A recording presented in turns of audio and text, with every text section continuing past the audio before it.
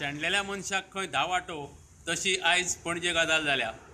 Mining affected जे आसात तांकां सरकारान ताबडतोब एक पर्याय म्हणून जे डिस्ट्रिक्ट मिनरल फंड आसा तातूंतलो पयसो तात्पुरतो दिवंक जाय आशिल्लो आनी तांच्यो ज्यो अडचणी आसा त्यो पयस करूंक जाय आसल्यो आनी मागीर उपरांत जे कितें करूंक सोदतात लीगल प्रोसेस करूंक सोदतात तो चालू करचो आशिल्लो।